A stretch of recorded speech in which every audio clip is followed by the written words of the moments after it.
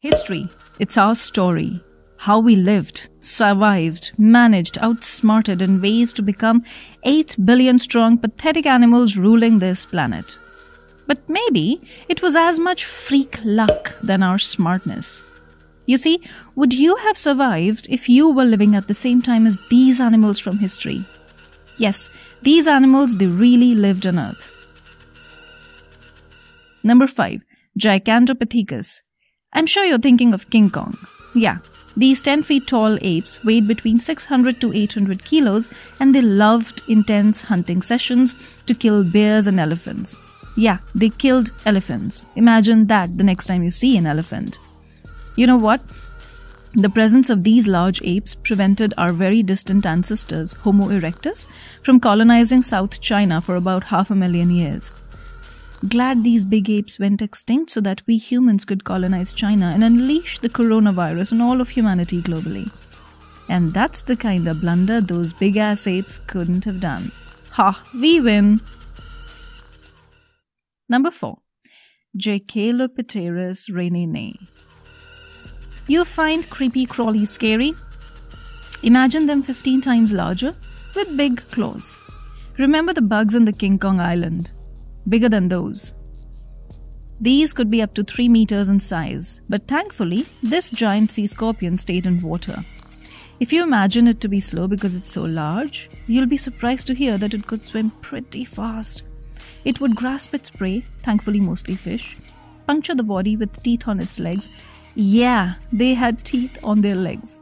If there were not enough fish, they would eat each other. Wouldn't want to be in that party. And if you think you can probably hide from it by hiding behind that seaweed just like in the movies, you should know that it had brilliant vision in water and it would have seen you. Number 3. Smilodon. You might have seen this clever little cat from the Ice Age series. But in reality, it was not so cute and cuddly. The saber-toothed cat, one of the largest of the cats, was even larger than lions and tigers. It lived in North America and easily hunted, wait for it, bison and mammoths. Yes, mammoths. They had upper body strength of a truck.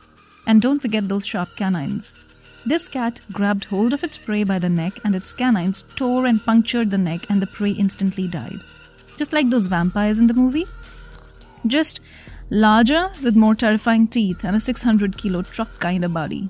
Scientists have found recently that these cats hunted in packs.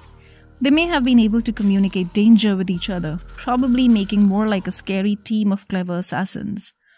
These cats were so brilliant, they were an apex predator in North America.